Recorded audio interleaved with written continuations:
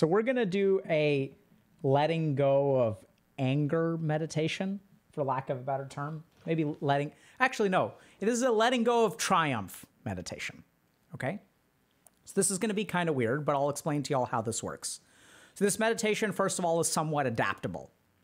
But so a lot of when we get into trouble, what we're chasing is triumph, right? So if we look at like this passive aggressive kind of stuff, like what you want to do is put them in their place, right? Like even if you think about toxicity in video games, when you tell someone to 1v1 me mid, what you're looking for is triumph. You're looking to win.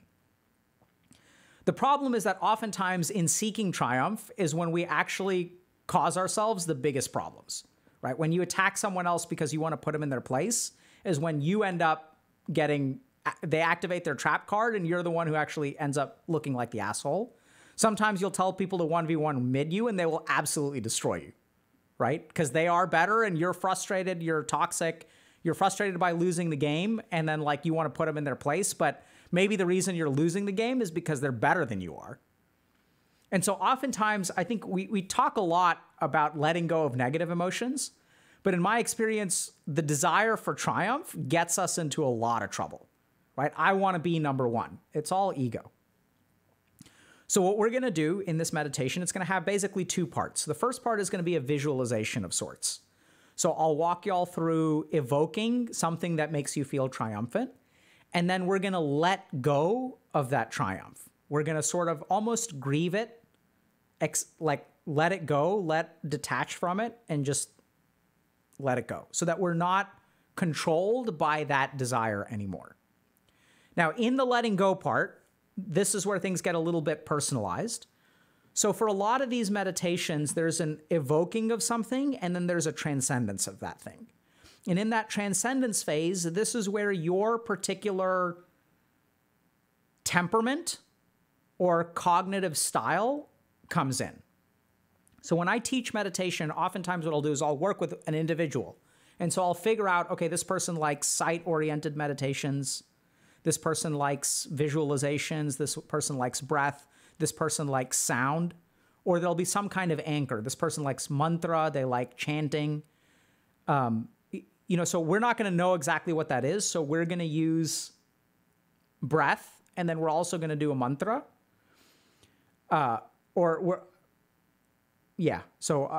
this is where, for that second phase, you can kind of adapt the meditation to whichever technique you like. So if you like breathing, you can do that. If you like chanting a mantra, you can chant your mantra in that kind of moment. But in that transcendent technique, as we let go, we're going to use whatever practice centers us very easily. Okay? So I'll give you all just like 3 examples. So one will be a breathing practice that will be focused on the navel. So we're kind of breathe in, feel that triumph, that feeling of triumph down there, and let go of the triumph through our exhalation. The next thing that we're going to do is focus on the third eye. So for those of y'all that like third eye practices, and instead what we're going to do when we do this third eye practice is that we're going to see the nature of triumph. We're going to see our ego involved in this, and we're going to just like mentally let it go. It's not breathing it out. It's not emotional. It's going to be insight oriented.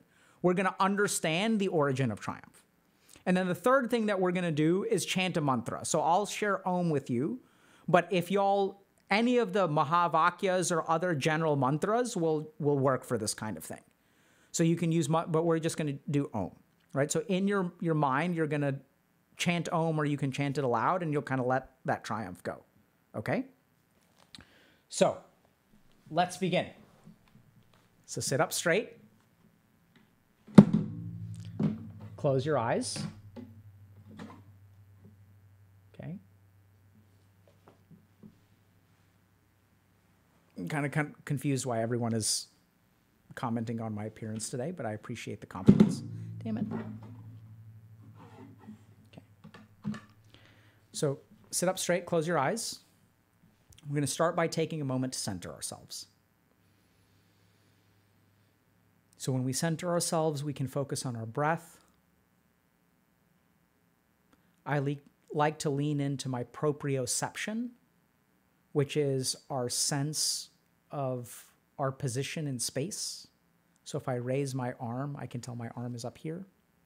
If I lower my arm, I can tell my arm is down here.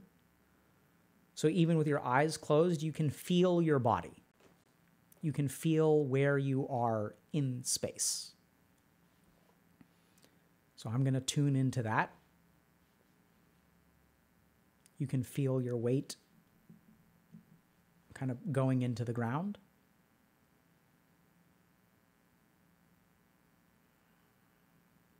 Let your shoulders relax.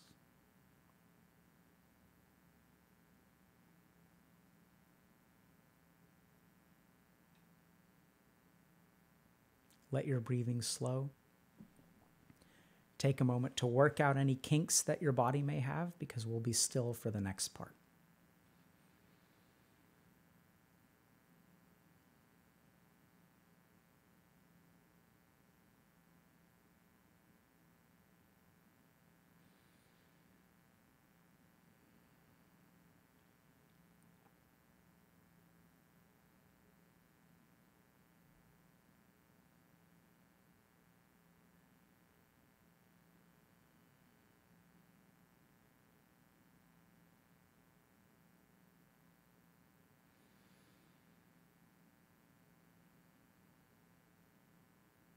And now what I want you to do is think about someone that pisses you off. Think about a person or a situation or a resentment, somewhere that you've been wronged, where there was injustice in the world. Something that makes you want to make a fist and shake it.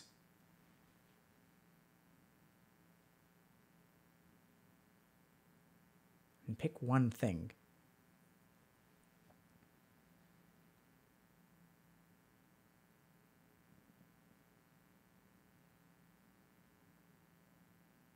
Something that really frustrates you. And notice the patterns of the memory or the situation. Appreciate the aspects of it.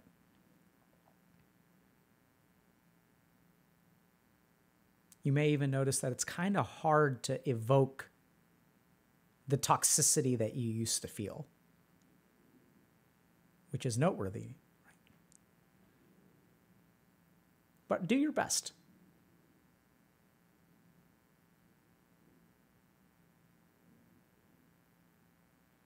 And now what I want you to do is imagine a scenario in which you will feel triumph in that situation. So you'll give them a piece of your mind, or you will 1v1 them in mid. You dumpster them, you put them in their place.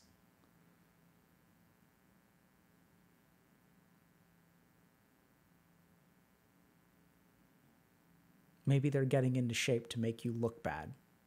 And you'll show them you're going to get into more shape. You're going to get into the best shape, and then they'll see, then they'll learn. So let those feelings come forth as well. The sensation of triumph, of justice.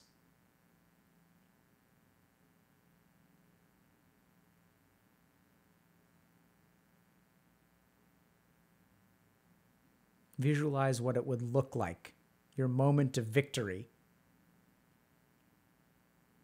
if it was memorialized in a painting.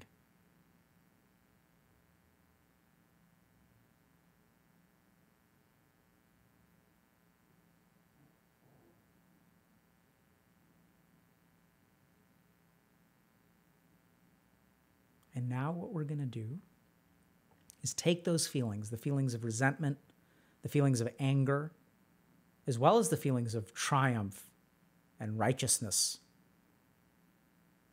And we're going to imagine that they're in our belly, like a knot of different feelings all tied together,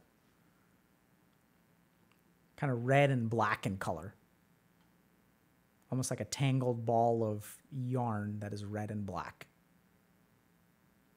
Because there is something ugly about that victory. We're going to start by breathing into it.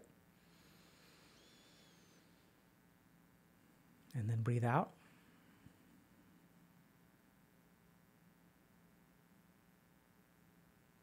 And as you experience those emotions, as you continue breathing, let each one of them go. So in the first scenario, go through it again, but pause this time when you feel an emotion and breathe into it and let that emotion go.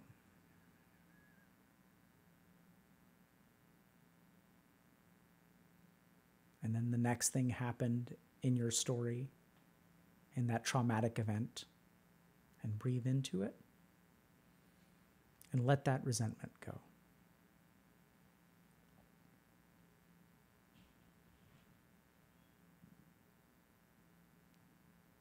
And in that way, as you breathe, go through your resentful scenario, letting each negative emotion go one at a time.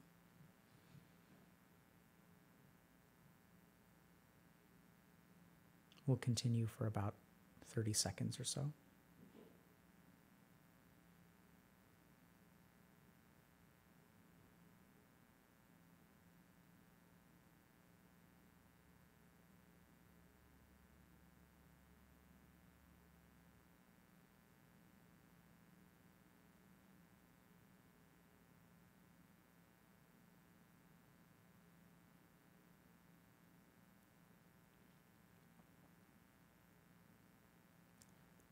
And now what we're going to do is think about the triumphant scenario.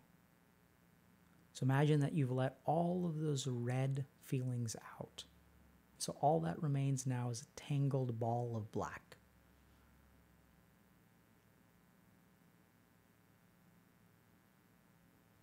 And go through the fantasy of your triumph. And as you imagine your victory over the undeserving,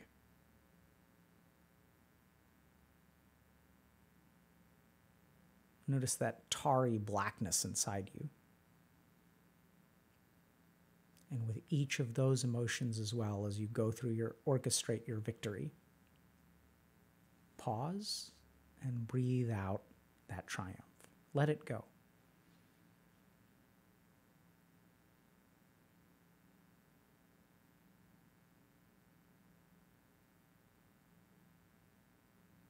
Go through each emotion, breathing into your stomach and letting it go. Let go of your victory.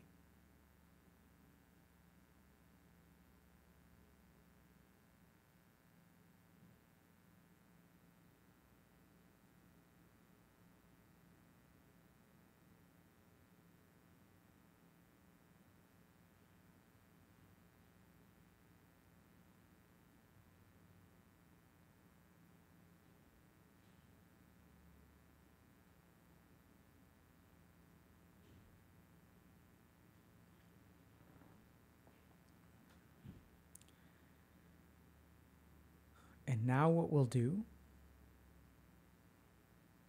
is, if you've had experience with any kind of Agna Chakra or third eye practices, like charging the laser beam or other kinds of things through Dr. K's guide, we're going to focus on the point of our third eye. And we're going to drive our attention to it. It's the space between our eyebrows, right about right here.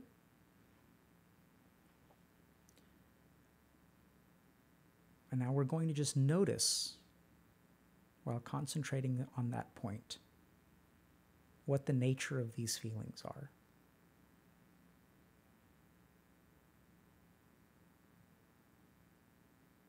So you don't have to actively go through the mental scenarios. We want to focus on that third eye center and just let your mind digest. You actually don't need to be thinking much at all.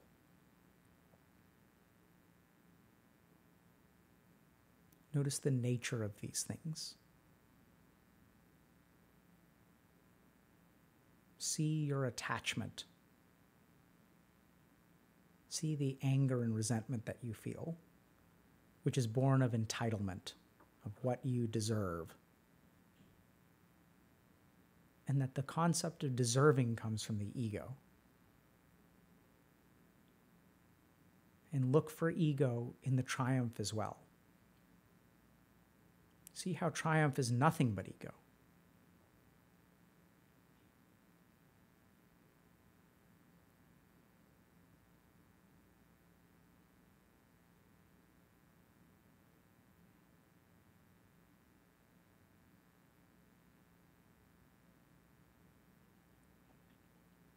And now notice how in this space of calm observation, these feelings mean almost nothing to you. That as you center yourself in who you truly are, in this vastness of experience, in this observing self,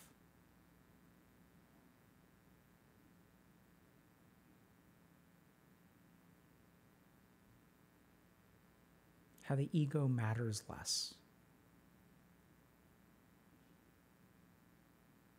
And let yourself let it go.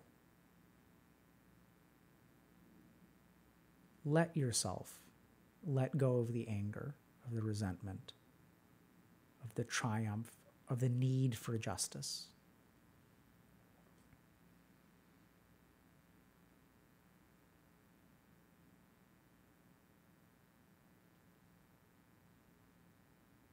Realize that this whole process has already deprived you of peace.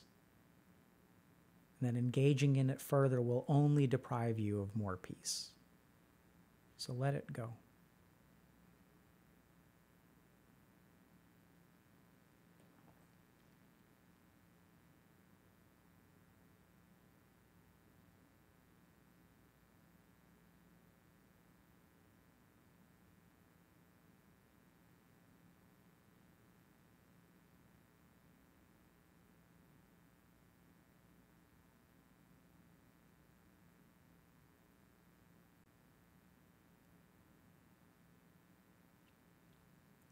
And now you can either out loud or silently in your head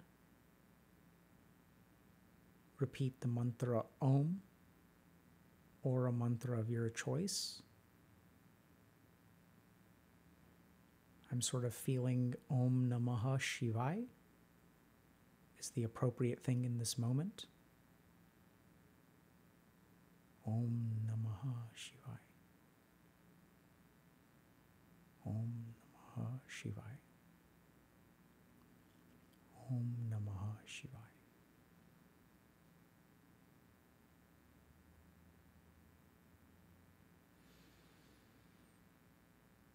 And use the mantra to seal this meditation experience.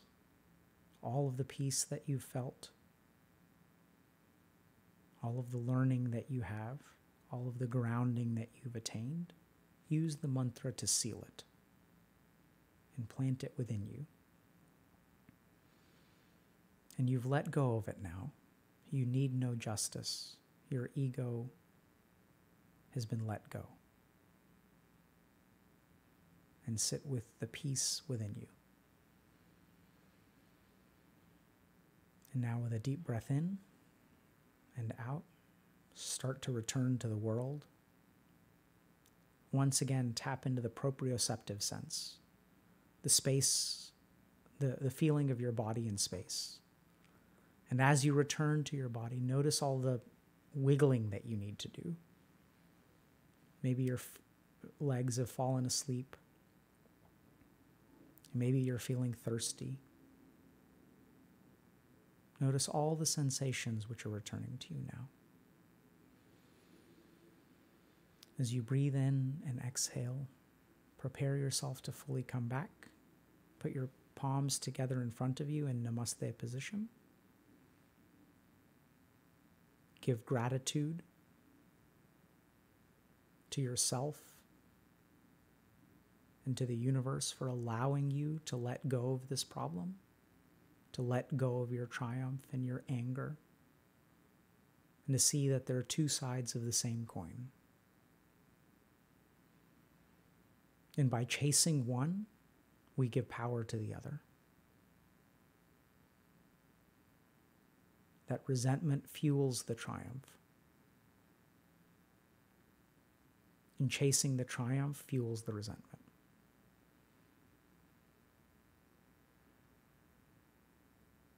And with one final inhalation, as you exhale, bow your head and slowly open your eyes.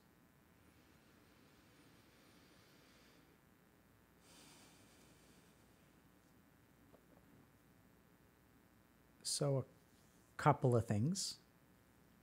The first is, sometimes this happens.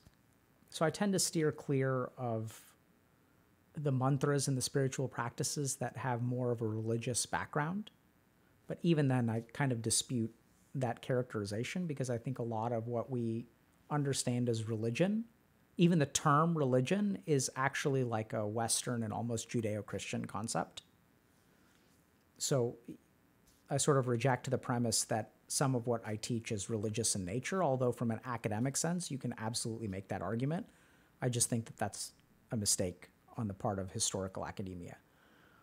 So today I offered Om Namah Shivaya, which is absolutely on the religious end of what we teach. So I don't think it involves believing in anything. So let me explain a little bit. So Shiva is viewed as the god of destruction, but that's not really what Shiva is. Like, if you actually ask scholars of this tradition, of the yogic tradition, Shiva is simply the word for consciousness. And sometimes what happens is these concepts get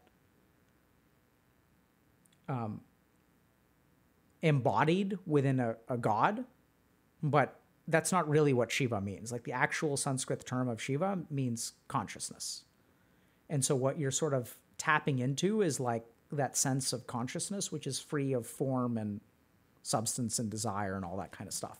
So if it bothers you that that's religious in background, by all means, discard it. And at the same time, that's just what felt authentic in the moment. So I went with it. It wasn't where I was planning on going. But that's what happens.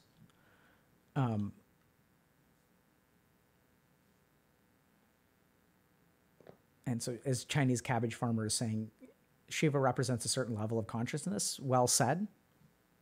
And so what we're shooting for is that. As we transcend ego, we move one step closer to consciousness. And by invoking Shiva, what we aim to do is like move one step closer to transcendent consciousness. And Top Key 007 was saying, very new experience. Thank you so much. You're very welcome. Welcome to the stream. And someone else was saying, I don't want to. So Pepegas was saying, I don't want to let it go. I captured the part of me that wants to hold me back. I locked it and now I have control over it. I can't let it go. If I do, all I've been working now for till now will be for nothing. So this is where I'd say, if you don't want to let it go and you're not ready to let it go, then don't let it go. So holding on to our resentment and our triumph is sometimes what we need. So there's like, if I have a 5-year-old kid who loves their blankie, do they need the blankie? No. Does the blankie do a whole lot for them? Not really. It's purely emotional. It's purely an attachment, right? They don't need the blankie. If they lost the blankie, they'd be fine. 20 years later, they're going to be okay. So oftentimes, and at the same time, if we yank the blanket away from them, we tell them, you don't need this. This is for kids. That in and of itself is going to be traumatic. And yet, how many of you, presumably adults, have blankies? Right? We let things go when we're ready to. So if you're not ready, then hang on to it. If you're not ready to let it go, don't let it go. Then lean into the Ajna Chakra part and try to understand it. Right? What is this? Why am I not ready to let it go?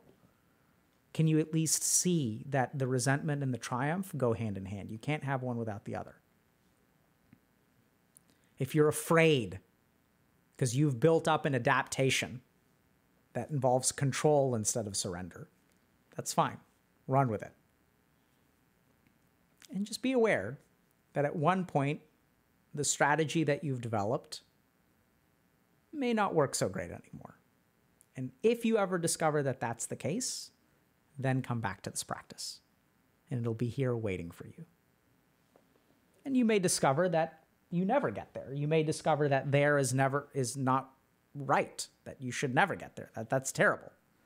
That the presumptions that I'm making are 100% wrong. And even if you get there, that's a wonderful place to be. As long as you're sure in it, that's fine. Who said I was the arbiter of truth? So if you're not ready to let it go, hang on to it. Just accept and notice that you're not ready to let it go. Right? That's enough for today. So alpha inhibitor 98 is doing different types of meditation okay, or should you stick to one type? Both. So I think you should try lots of different kinds of meditation until you find one that resonates with you, feels easy, and or lets you like enter a meditative state pretty easily. Then you should practice that one. Right? So once you find something, it's like, you know, should I eat the same food every day, or should I eat different foods every day? And it's like, well, it's a combination of both, right? You try a lot of things until you figure out what you like, and then you can start like, you know, you get groceries to make your weekly or monthly regimen. You make chili once a month. You know, you do salad once a week. Like you figure out what your rotation is, and then you craft your meditation practice that way. Right? And the whole point, the challenge is that what a lot of people, this is the reason we teach meditation the way that we do, is that a lot of people are taught. So a lot of teachers of meditation are experts in one tradition. So if you think about like who teaches meditation, like usually like monks and stuff, right? Or you'll have some trained teacher at like a meditation center. And usually what happens is you have to get like certified nowadays to teach meditation. Oh, I'm a level 3 meditation instructor. And so what they've done is they've like advanced very high in this one tradition. But if we look at it historically, there are like thousands of traditions of meditation, if not more. And so why? Like, why are there so many different traditions of meditation? Because there are lots of different kinds of minds. And the reason that so many different kinds of meditation have flourished is because different minds require different techniques, just like there's lots of different foods. The challenge is that as a society, we've started to believe in experts. Oh, this person is an expert. And even the person teaching you is like, I'm the expert. I know, because I've done level 3. I've done level 3 training. You do not realize how knowledgeable I am. I'm level 3 meditation instructor. But they've only been taught usually one tradition. So what they teach you is their tradition. And then what happens is people say meditation isn't for me, or they think they're bad at it. And then the meditation teacher tells them consistency is important, practice is important, you'll get it eventually. Everyone struggles with this. It's a normal part of the meditative process. You'll hear about persistence and dedication, which is like sort of true. But maybe the reason that people struggle with it, and maybe the reason that it happens to everyone, is because you're a bad teacher or your technique is bad. Did you ever consider that?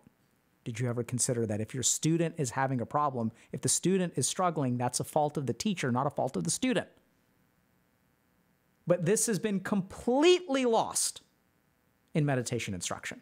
This is the way to meditate. You can go to wherever you want to. They'll teach you their technique. They'll charge you $0, $100, $1,000, $10,000 to meditate the best way. And if it's not working for you, try harder. Right? So it's been my experience. So part of the reason that I didn't become a monk was because I couldn't find, I found one place where I tried and they said no, or they said later.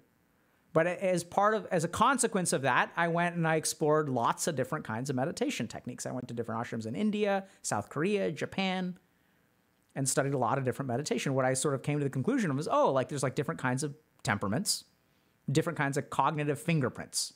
No two minds are exactly alike. Therefore, the technique of meditation for no two minds will be exactly the same. And so experiment until you find what works for you. Right? Just like you find what food you like, that happens through experimentation. And meditation should be the same way. Meditation tier list. So we already have something like a tier list. I don't know about tiers because that implies that one is better than the other. But we do have, if y'all are interested, if you check out Dr. K's Guide to Meditation, there's a segment on like history of meditation and different kinds of meditation. So we break apart like how, when I'm working with someone, there's a set of different things, like rules that I'll use in terms of recommending a meditation. So for example, is this someone who likes to focus their mind? Or is this someone who needs curiosity in order to get their mind to focus? So this is where, there are two different techniques. In one technique, I will give someone a particular mantra to chant, and that works really well for them. In another technique, I'll ask someone, decipher the sound of the ocean, or decipher the sound of your breath. Spell it out for me. What is the sound that your breath makes?